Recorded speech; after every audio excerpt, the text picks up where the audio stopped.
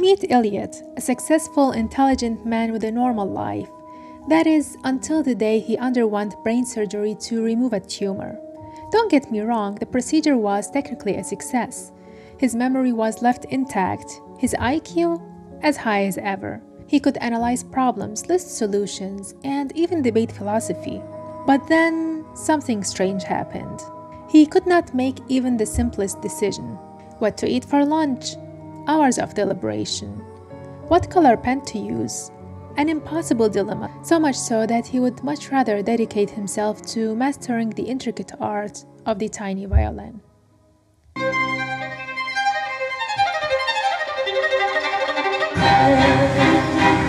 But while this might sound amusing on the surface, in reality, Elliot's condition was deeply frustrating and debilitating. During the surgery, Elliot lost the part of his brain involved in emotional processing, and with that, his ability to make decisions. This raises an intriguing question. What role do emotions play in cognitive function?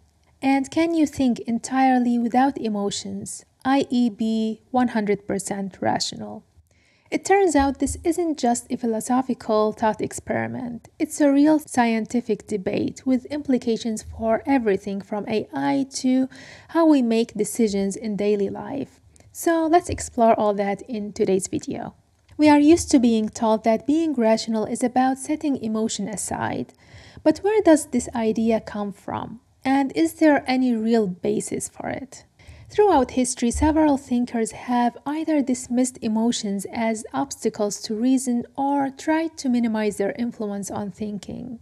Most famous examples include Plato, who saw emotions as forces that, while powerful, needed to be guided by reason. In his tripartite model of the soul from the Republic, he divides human nature into three parts. First, reason or logos, which he regards as the highest faculty, associated with wisdom and philosophers. Then there is the spirit, themos, emotions like pride, anger, and courage, which can serve reason when properly aligned. And lastly, appetite, epithemia, base desires like hunger, lust, which must be controlled to avoid excess. He argued that the ideal person, especially the philosopher, should prioritize reason over emotions, which he saw as having a higher potential to be chaotic and misleading if not utilized to serve a higher purpose. But Plato was not alone in his skepticism towards emotions. The Stoics, Zeno and Epictetus, took this idea even further. They argued that emotions are disturbances of the soul, irrational responses that cloud judgment. According to Stoicism, the ideal person is one who achieves apatheia, a state of inner tranquility where reason governs emotions rather than being controlled by them. The Stoics saw emotions like fear, anger, and desire as obstacles to wisdom and advocated for mastering them through rigorous self-discipline and rational reflection. Centuries later, René Descartes reinforced the division between reason and emotion with his famous dictum, I think, therefore I am.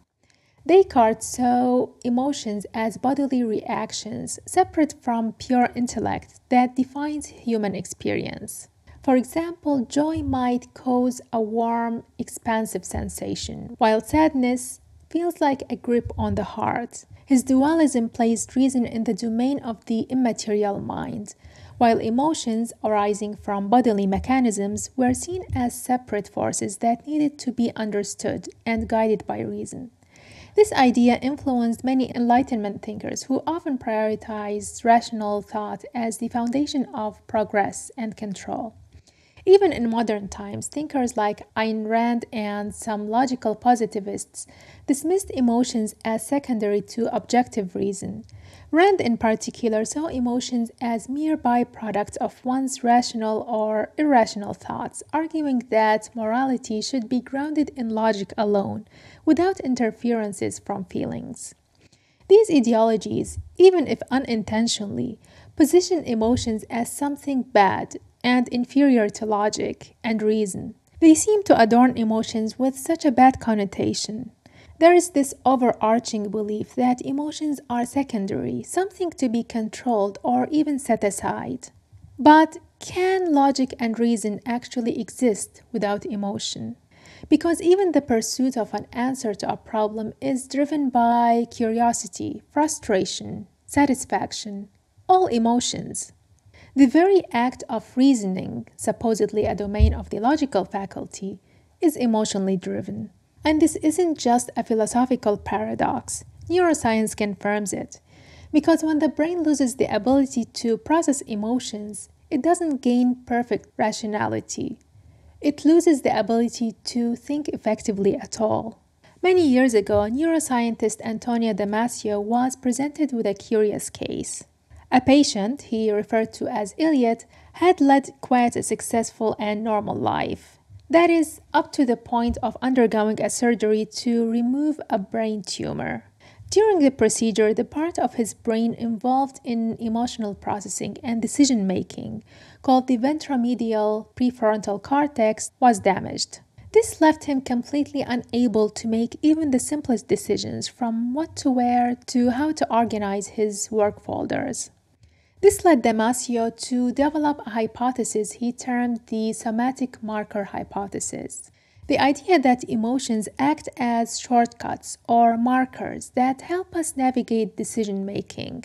Normally, when faced with a choice, we don't just analyze options logically. We feel an instinctive pull towards one or away from another. These emotional signals, shaped by past experiences and values and preferences, allow us to make efficient, intuitive decisions.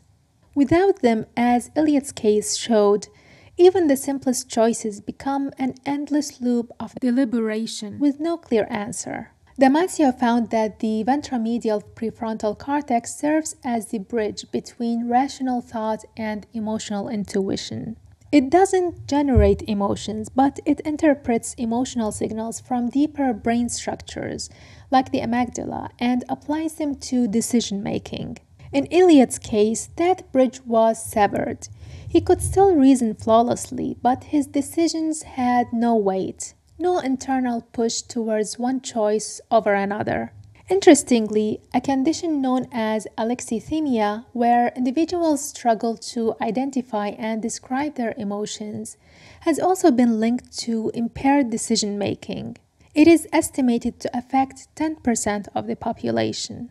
Studies suggest that without a clear emotional response to guide choices, even everyday decisions can become overwhelming, mirroring what we saw in Elliot's case.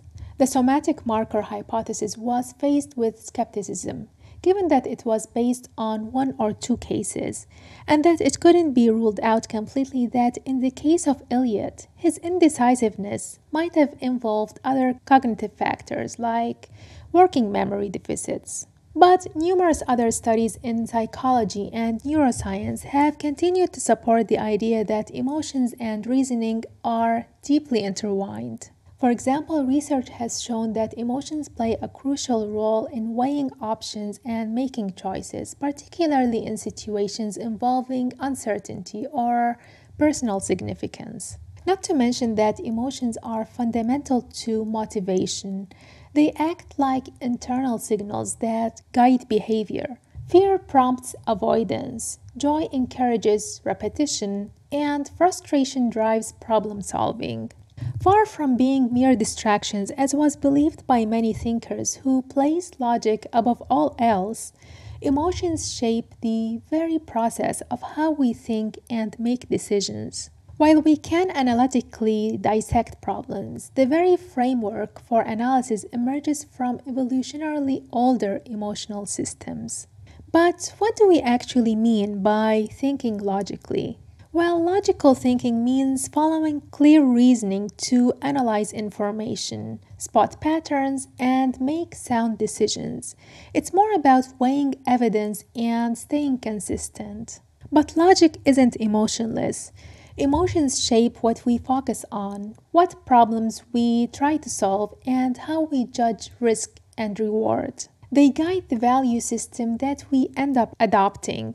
That being said, AI, at least in the current state, has no emotions. But does that mean that it can actually think? Well, AI doesn't reason in the way that humans do. It doesn't reflect or question. Instead, it identifies statistical patterns in vast amounts of data and applies probabilistic reasoning to make predictions or generate outputs. Its thought process is shaped entirely by the patterns it learns from training data, meaning it inherits not only the structure of logic, but also the biases embedded in that data.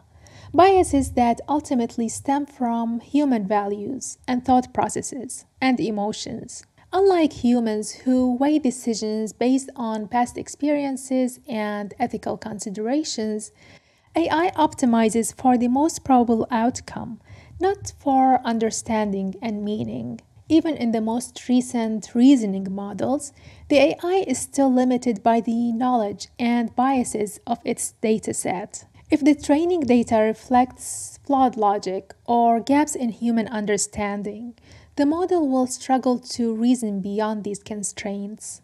It won't genuinely challenge its own conclusions unless explicitly programmed to do so. It does not know why one reasoning path is preferable over another beyond its statistical alignment with successful reasoning patterns from its training data. It has no stakes in the outcome of discussions. Humans, in contrast, develop reasoning from first hand experience and emotional weighting of ideas. However, some researchers are exploring whether AI can be made to learn in a way that more closely mimics human experiences. One approach is incorporating pain and pleasure analogs, reward and punishment signals that could shape AI behavior much like humans and animals learn from conditioning. In theory, this would allow AI to learn from consequences the way that biological organisms do, reinforcing beneficial behaviors while discouraging undesirable ones. But if AI starts reacting to artificial pain and pleasure, does that bring it one step closer to true experience? If an AI can suffer from negative reinforcement, even in a purely simulated way, does that blur the line between artificial optimization and genuine sentience? And if AI ever reaches a point where its behavior mimics emotions so closely that we can no longer tell the difference, does it deserve ethical consideration?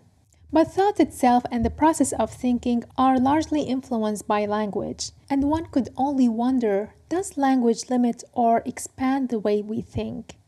If you are interested, I've explored this further in 2 videos that you might enjoy. You can check them out right here.